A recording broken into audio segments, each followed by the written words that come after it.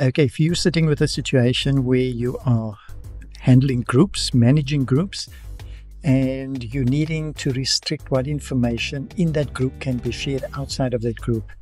I found a case scenario like that we're running regular camps, and at each camp there's videos taken, there's communication that happens, but you don't want the people leaving the camp to share it with people outside there, or be able to pass on media files or even links from that group outside. You want to keep it in that group, so it means that whoever's a member of that group can have access to it.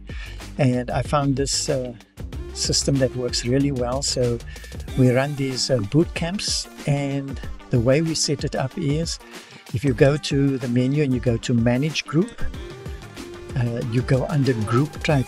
Now I'm using private here. You could use a public group. It would most likely work the same, but as a private group, if you click on that, you have your conventional stuff in there, like the group links. You can create unique links, and they have time frames, etc. You can have a look at tutorials and see that. But what I'm after here is right to the bottom, it says saving content. Restrict saving content. This is for this particular group.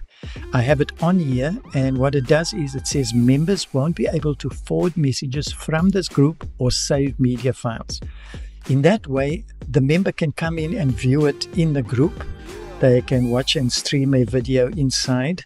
They then also can click on the link and it will take them to wherever they need to be, but they can't take that link and share it with a third party, because when the third party clicks on that link, it's going to ask them to be part of this particular group.